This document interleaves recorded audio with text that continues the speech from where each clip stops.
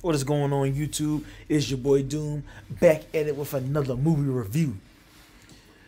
And today will be reviewing Ambulance, brand new film by Michael Bay. It's been in theaters probably about 2 weeks now.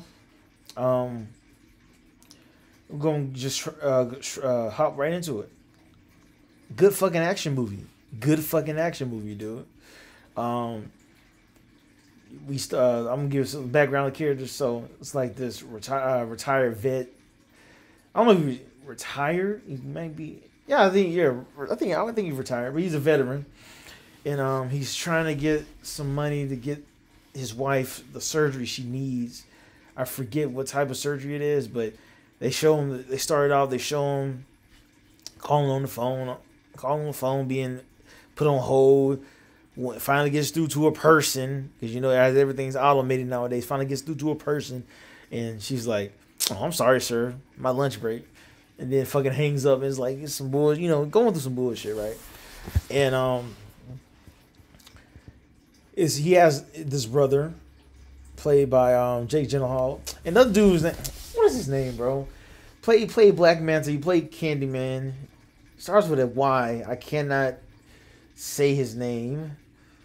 But yeah, so they're like, his family, like Jake Gyllenhaal's family, like took him in, right? And it's like their brothers and shit like that. Pretty much been together since they were yay high, And he has this whole like thing he got going on, illegal shit. You know what I'm saying? Like shit he ain't supposed to be doing.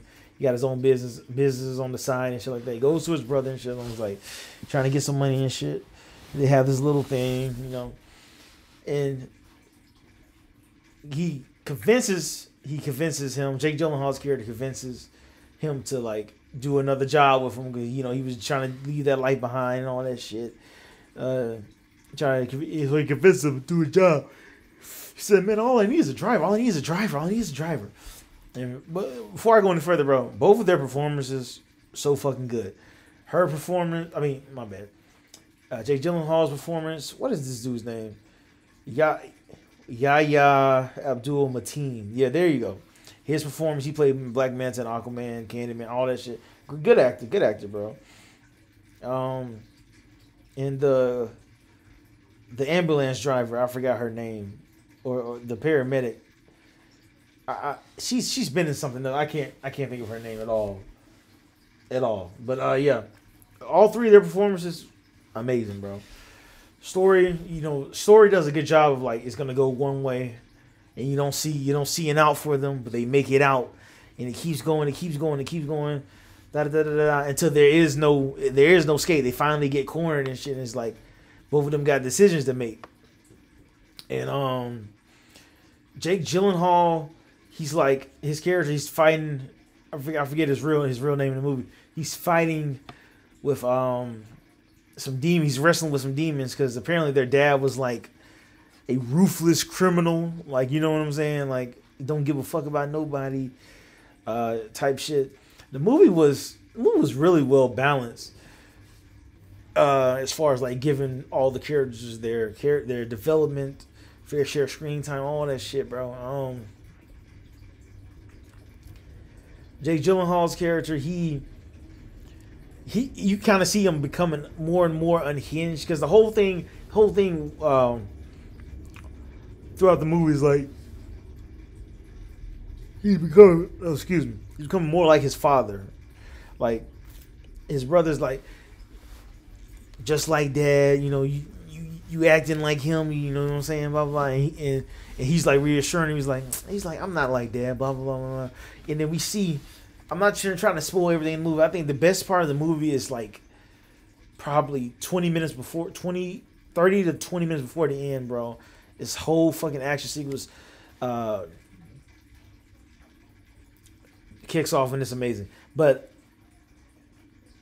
Michael Bay did this film, and as you know Michael Bay, you probably mostly know him for the Transformers movies, right?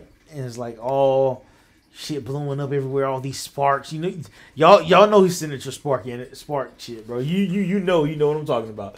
He's like all these sparks everywhere, shit blowing up everywhere. It's like Transformers that's the type of movie is like, okay, I can understand why it needs to be a little bit toned down. Oh my god, I'm so fucking like yawning everywhere. But yeah, it's like it's over the top in Transformers. Here, I feel like it was necessary. And it was toned down. It was like a lot of stuff happening. It was like, okay, I expect like an explosion. It was like it wasn't an explosion, and it didn't need to be an explosion. So it's like all that like the wackiness of the explosions and the effects is kind of toned down in here, more realistic, and it does the movie justice. It really does do the movie justice. This is one of like the better movies outside of a superhero film that I've seen in the last year. Like it's one of the better movies, bro. But yeah, like I said, all the characters get development. The love is shared all the way around, bro. This is one scene at the end, bro. Jake Gyllenhaal, his character finally snaps, bro, because he's like, his whole thing was like he always finds another way out. He always gonna find a way out. You know what I'm talking about? Like he's never gonna get caught. So he's fine. He's at the end of the rope. I'm not gonna say too much, but I will say this scene right before he goes out of the ambulance to like confront the police. He grabs the paramedic that they taken hostage, who ambulance they stole, and he's like he gets the gun. I think he points it at her head, but he grabs her.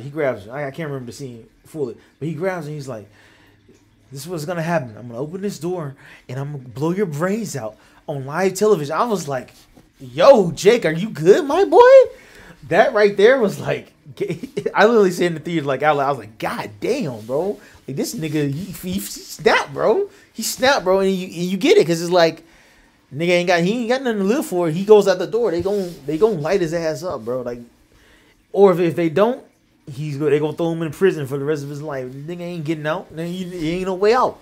So he's like, okay, fuck it, bro. I might as well take you with me.